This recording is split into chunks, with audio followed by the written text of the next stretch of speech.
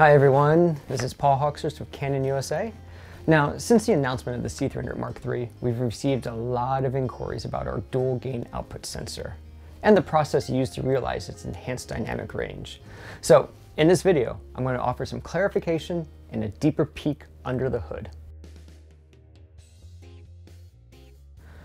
First off, this is not a form of dual native ISO. The base ISOs of Canon Log 2 and Canon Log 3 remain unchanged, and the benefits of the dual gain output are integral to the sensor readout and subsequent processing.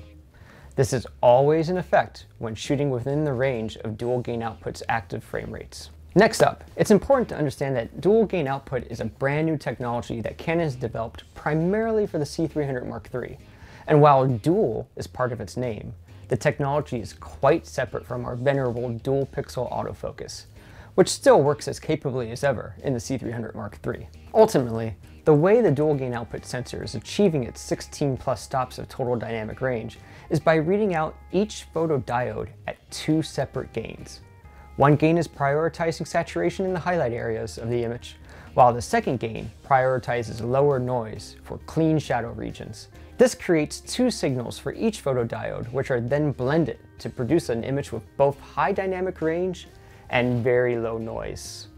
Because the two gains are read out at the exact same time, the resulting image is free of all temporal artifacting, such as the blur associated with other methods of capturing high dynamic range. We really appreciate your interest in this exciting new technology and look forward to seeing what you will create with it. I'm Paul with Canon USA. Thank you very much.